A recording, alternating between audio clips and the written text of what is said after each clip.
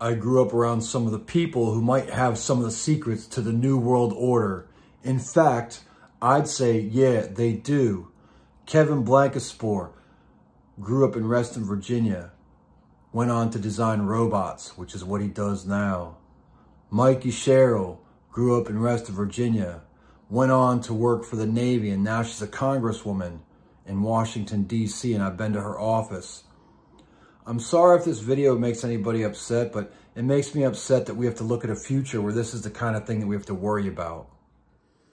A lot of people like to talk a lot of shit, including me. Here's some shit that y'all might not know. So as you study humanity and culture and society, you learn that culture diffuses from major cosmopolitan cities around the world, like a New York or a Beijing or an Abu Dhabi. Culture takes 20 to 30 years to get from a major city center out to the rural areas and fully transform. By the time those country or countryside areas are to where New York was, New York's 20 or 30 years ahead. Much in the same way we receive technology and humanity. The military is usually 20 to 30 years of the public in all technology. So when Dynacorp announces that they're building robot dogs, they want to put 1 billion robot dogs on Mars within a certain number of years, we've never even been to the moon, literally. Ask any real person. You can't fly to the moon in 1969 in a contraption the size of an SUV on a few metal sticks, land it on the moon and then blast it off the moon and fly back here in it. It's not happening. So the lies need to stop from the government. And as far as technology and things like that in culture, think about science like that as well. When did they start telling us that cloning was possible? When did they tell us about in vitro fertilization? When did they tell us about all these strange advances in human breeding and human biome that can be grown in another person or retrieved from a person and frozen in a freezer and then given and conceived later? For instance, if I was a young man and I masturbated and put semen and it was frozen, and another woman donated her eggs to science or was paid for it, if they keep that stuff frozen, apparently they can make children from me or that woman infinitely into the future, as long as those embryos or sperm or those eggs or whatever stay frozen or properly cared for, I guess. So that's kind of something strange to think about, especially for this culture that we had that for a while, a lot of people were just jerking off a lot to get money for like gas or beer or pizza. I never did, but I know people who did. So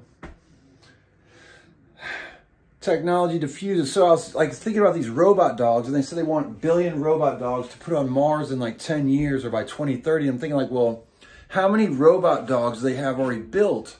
Because if you want to subdue a city and you have new technology and you have a war zone to test your new technology, you never even give the technology to law enforcement or soldiers. You simply install it on robot dogs that can be controlled by nincompoops with remote controls or with AI, where the robot dogs act in unison, much like a school of fish or a flock of birds in the air or swimming in the sea. And so it becomes real scary real quick, because law enforcement is starting to have a heart right now in the United States.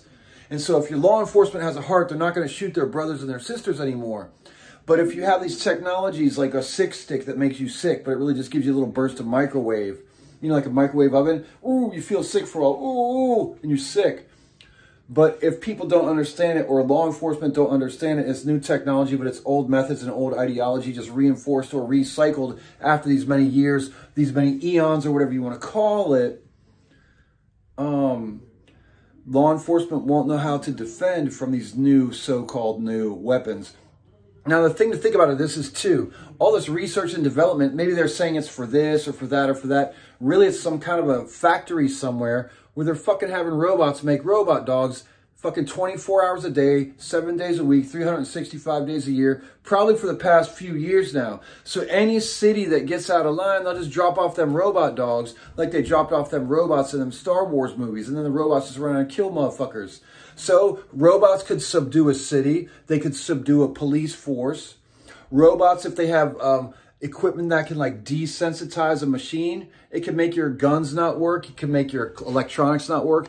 And actually they can force people to stay in their homes, and they can use non-lethal methods that make you feel sick in the stomach, or maybe sonic sounds that fuck your brain up and hurt your brain with noises.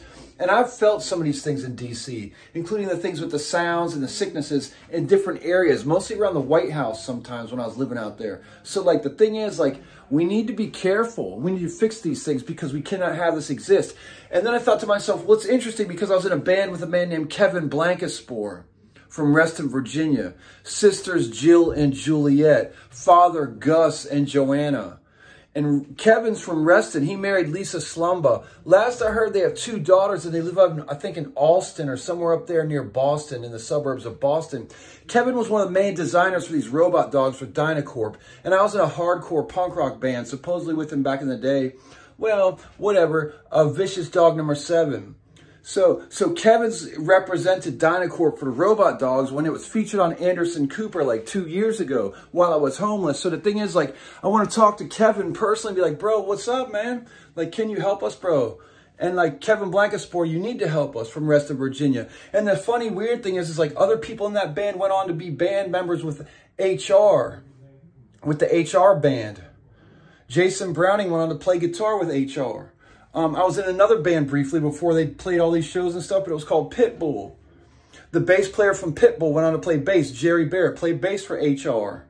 And HR is the singer for Bad Brains, one of the founders of hardcore worldwide, the blending of Rastafari and hardcore and punk and all that. Bad Brains. So who else from Reston played in HR? Ben Blanton. I was in a band with Ben Blanton called the Ludovico Technique. Ben Blanton, a.k.a. Van Ghazi. He played drums with HR, but I was in a band with him back in the day. He played guitar. Ludovico Technique. Who else? Oh, Dave Stone, who I've known since 7th grade. Dave Stone also played guitar with the HR as he traveled. Let me remind you, I come from the place in Reston, Virginia where they experiment on children and where my mother kept a mortar and pestle in the kitchen. I think she was putting stuff in my food, you know? And so people have handlers in life. Nobody knows what happened to Bad Brains. Were they really banned in DC, or was it a plot by punk rock and hardcore to get worldwide, or to make a chutzpah? Or guess what? Was it really a plot against Bad Brains and against hardcore and Rastafari back in the day here in Washington, D.C.? And if so, and the plot went on and on and on, that means them fools that I grew up around who lied to me all these years about my so-called status and my mental state and all these other things, now y'all fucked, because guess what? Let's just be real. It's called woke. It's called ESP. It's called your third ear, your third eye, your third voice, whatever you want to call it, clairvoyance, clairvoyance. And the Pope and them try and hide it, and the military tries to hide it, and they try and brain mind screw us, all of us. The problem is y'all can't do that no more. And I know y'all been doing this and plotting it for a while, but you can't do it no more. It's done. Anyways, technology gets received late. So Kevin, I hope you can fucking talk to me at some point in the future. I hope you do, Kevin Blancaspor. You the key to surviving for a lot of this stuff for a lot of people, because you know the keys to those robot dogs, Kevin. So does your wife. Please help us all, Kevin Blancaspor from Reston, Virginia, son of Gus and Joanna. Please help us all. And yo, I just got to say this. Hey, Kevin Blancaspor, hey, Mikey Sherrill, is the robot dog factory in Ukraine, is that one of the things that's going on over there that y'all are hiding? Someone please tell me. Or is it in the United States or some other country?